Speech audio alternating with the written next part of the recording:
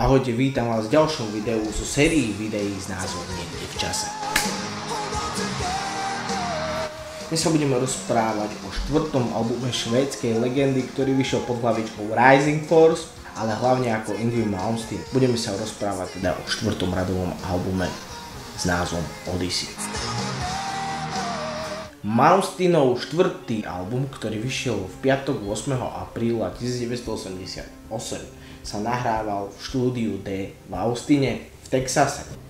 Album vyšiel vo vydavateľstve Polydor Records. Album sa dostal na 40. miesto amerického rebríčka Billboard 200 a v tomto rebríčku sa udržal 18 týždňov, pričom v 5 ďalších krajinách sa dostal do prvej 50. Od roku 2021 zostáva najvyššie umiestneným albumom v rebríčku Billboard. Album produkoval Sam Yngwie, Jeff Glicksman a Jim Lewis. Malmsteen pred albumom Odyssey bol na turné k svojmu tretiemu albumu, ktorý vyšiel v novembri 1986, keď sa stal účastníkom vážnej dopravnej nehody. Turné bolo zrušené potom, ako Malmsteen narazil so svojím vozidlom Jaguar spolu s jeho kamarátom Peterom Ruffom v júni 1987 do stromu. Yngwie bol týždeň v kóme. His career rise would take a fall. In 1987, a near-fatal car crash put Yngwie in a coma for a week and severely damaged nerves in his right hand.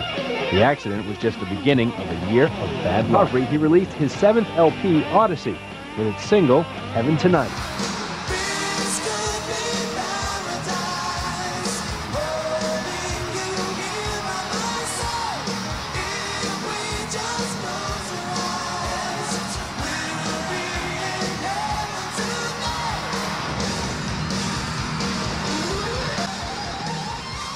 Yngwie mal potom približne rok problémy a že on a Peter Ruff mali veľké šťastie, že prežili. Nehodu prežil, ale mal poškodený nerv na pravej ruke, čo mohlo ukončiť gitaristovú kariéru. Vo vydaní denníka Los Angeles Times z 23. júna 1987 v rubrike Metro bola fotografia autonehody vo Woodland Hills. V popisku pod ňou sa uvádzalo, že jednou z vážne zranených obetí je Yngwie. Neskôr sa za Yngwieho vyjadrila spoločnosť Polygram Records. Malmsteen, ktorý utrpel otras mozgu, pri dopravnej nehode 22. júna vo Woodland Hill stále postupuje ľahkú fyzikálnu terapiu v nemocnici v Norwich, kde strávil 2 týždne po nehode a podľa hovorkyne vydavateľstva Polygram Records očakáva, že v polovici augusta začne pracovať na svojom ďalšom albume. Yngwie neskôr uviedol, že jeho autonehoda v roku 1987 bola hrôzostrašná. Ale v tom istom čase sa mu stali aj horšie veci. Najprv mal autonehodu a potom mu zomrela matka.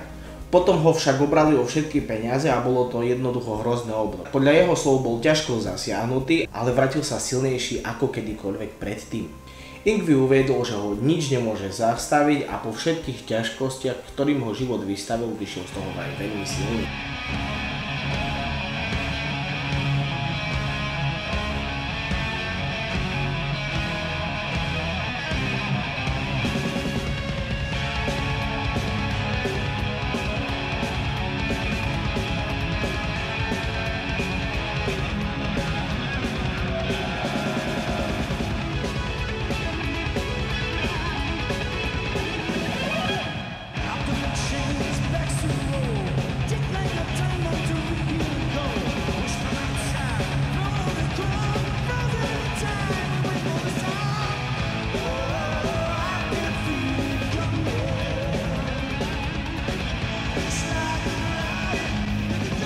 Áno, tento album je síce v komerčnejšom formáte, ale Yngwieho hra dominuje rovnako ako na predchádzajúcich albumoch Rising Force. Dynamicky otvára album pochodová a cválajúca skladba Rising Force, taký adrenalinový začiatok, v ktorom Malmsteen a klávesák Anders Johannson bezchybne spolupracovali na gitare a klávesoch, ako aj rytmická sekcia v podaní basgitaristu Boba Daisleyho a bubeníka Andersa Johanssona. Po tomto speed metalovom epose Malmsteen okamžite prešiel na sentimentálnu vlnu v nasledujúcej skladbe Hold On, ktorá zostáva v jednej lige s klasickými baladami a v strednom tempe, ako sú Is This Love od Whitesnake. Nasleduje v rovnakom srdcovom tempe, aj keď skôr v optimistickejšom a popovejšom prevedený Heaven Tonight, najväčší hit z tohto albumu, ktorú by bolo ešte skvelé zaradiť aj do playlistu Davida Lindova.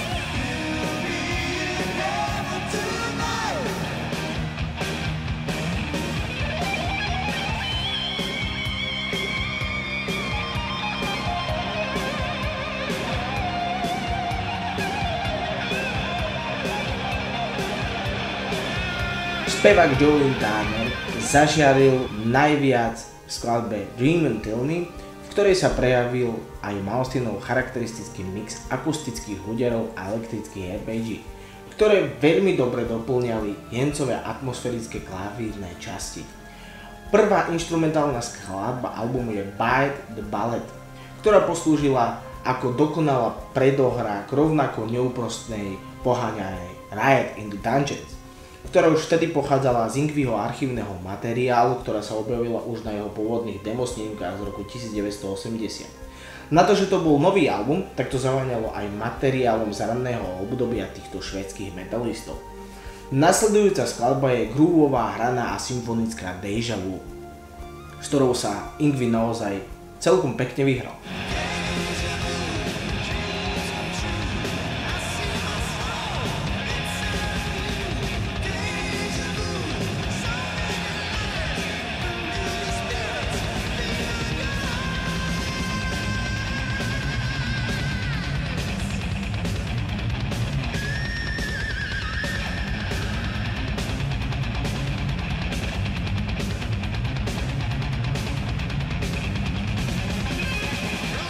Crystal Ball začala nenápadne ambientným a svižným introm, aby sa v zápäti vrátila k celkovým glam metalovým tendenciám albumu, takže podobne štilizovaná Novice Time je dobrým pokračovaním.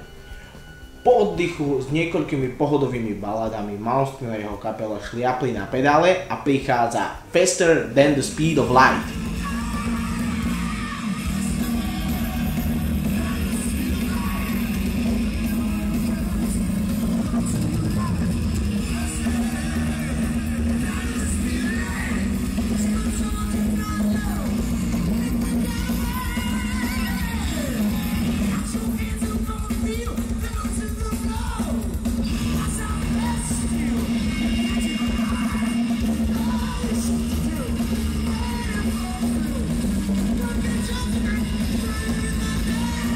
Jens a Anders Johannson podávajú svoj obvyklý bezchybný výkon. Títo dvaja bratia sú veľmi nedocenení, čo sa týka hudby.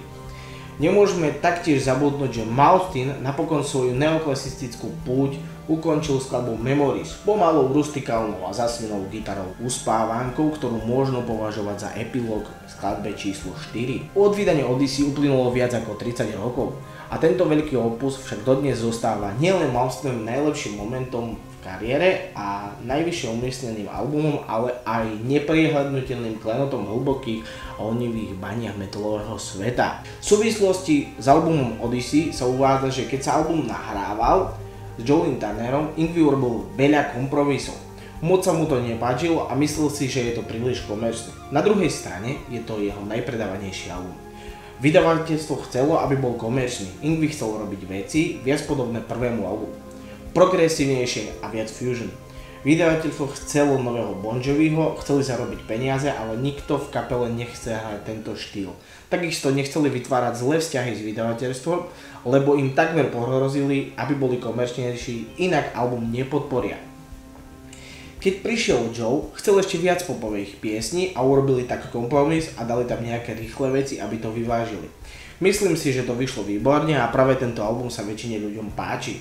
Vydavateľstvo tiež chcelo, aby na tomto albume bola celá hviezdna kapela. Chceli do toho zapojiť Boba Daisleyho, Erika Singera a nepáčilo sa im, že je v skupine Jens a Anders a hovorili po švédsky. Keď sa do toho zapojil Joe, chceli naozaj vytvoriť americkú kapelu. Naozaj sa nemohli zbaviť Jensa, pretože v tej dobe vraj nebol po voľnej ruke lepší klávesák. Bubeník Anders uviedol v rozhovore: som si istý, že Erik Singer by to na bicie zvládol. Predtým sa s ním však rozprával a Erik povedal, že nemá záujem robiť takýto štýl hudby, povedal, že tieto veci sú na ňo príliš rýchle a nakoniec skončil aj tak v Kiss. Taktiež si myslím, že to zvládol. Bob Daisley bol v kapele veľmi krátko. Joe Turner spomína na to tak, že Jim Levy z Polygramu zavolal a povedal: pozri, chceme, aby si s Yngwiem urobil to, čo si urobil s Rainbow.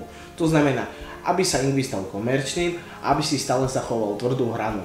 A Jim vedel, že má Joe skladateľské schopnosti, tak odišiel do Kalifornie a stretol sa s Yngwiem a Joe uviedol, že Yngwie pôsobil ako stroskotanec.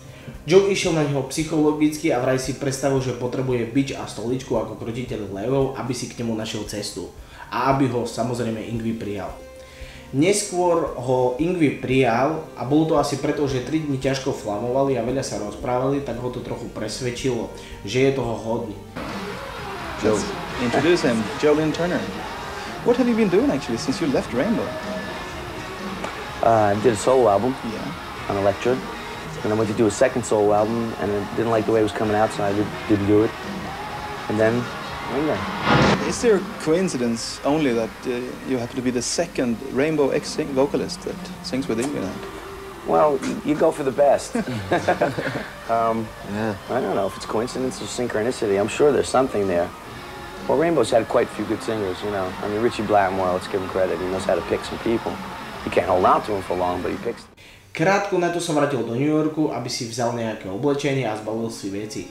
A keď sa vrátil, Yngwie bol už v nemocnici po autonehode. Takže namiesto toho, aby opustil loď alebo niečo podobné, zostal v LA a v jednom momente chceli mať v kapele Boba Daisleyho a Erika Singera. Ale Yngwie sa proti tomu boril, pretože chcel mať v kapele svojich švédskych chlapcov, ktorí boli úžasní hráči a predsa sa toho vtedy veľa dialo. V nemocnici sa o ňoho dokonca Joe staral a za to mu od Polygramu chodili bankové prevody vo výške $80,000, aby ho udržal na jednotke intenzívnej starostlivosti a zachránil mu život. Inak by ho poslali do okresnej nemocnice. Okrem toho mal Yngwie manažéra, ktorý hovoril v tretej osobe, mal Rolls Royce a nosil so sebou kokain a Magnum 44. Tak tam s ním Joe zostal, vzal si Yngwieho skladby a napísal k ním texty a z Odyssey sa stal veľmi úspešný album. Dosiahol to, čo potrebovali. Bol komerčný. Ale zároveň si zachoval jeho identitu a myslím si, že na ňom hrá vynikajúco a stal sa veľmi úspešným. Potom sa však začal neustále s Joeom hádať a už nebolo možné, aby naďalej zostal v kapele. A tak odišiel.